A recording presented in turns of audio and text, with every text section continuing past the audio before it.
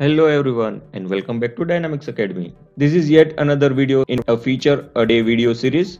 In this video series we will cover the new features that were released with Microsoft Dynamics 365 9.0 version. On your screen you are able to see the various new features that were released in 9.0 version of Dynamics 365. We will see each of these features in detail per video in this series. And at the same time we will also see the various deprecations that are going to happen with Dynamics 365 9.0 version release. So this series is going to be very much useful and informative. So let us now see the feature that we are going to cover in this video. In this video we will see yet another deprecation that has been announced with Microsoft Dynamics 365 version 9.0, which is Mail Merge. My name is Abhishek Doria and I will be your host in this video. So let's now begin this video.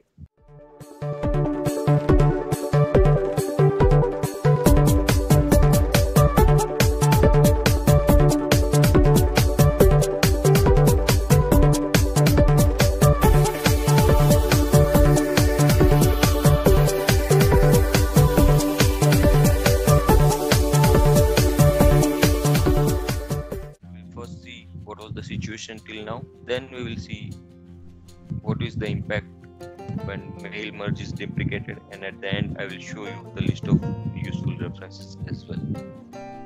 So first of all, let us now see what was mail merge. Mail merge lets you create a batch of documents that are personalized for each recipient. For example, a form letter might be personalized to address each recipient by name. A data source like a list, spreadsheet or database is associated with the document. Placeholders called merged fields tell the Word where in the documents to include the information from the data source.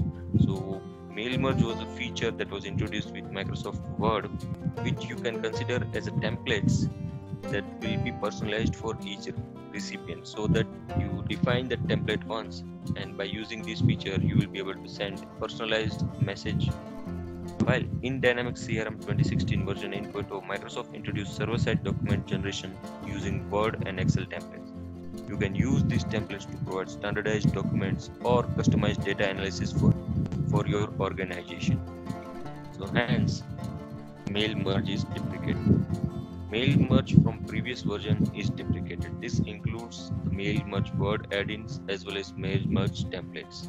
So if you want to navigate to where exactly the mail merge feature is located in your Dynamics CRM, you have to first navigate to settings, then go to templates, and then go to mail merge templates. So let me now show you practically in CRM where you will feel the change once it is deprecated. So this is my trial instance, and if you want to navigate to mail merge feature, then you have to click on this gear icon and click on advanced settings.